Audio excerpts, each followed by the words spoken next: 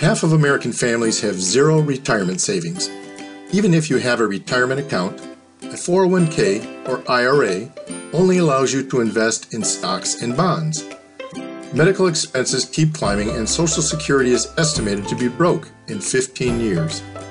How am I going to afford to live when I retire?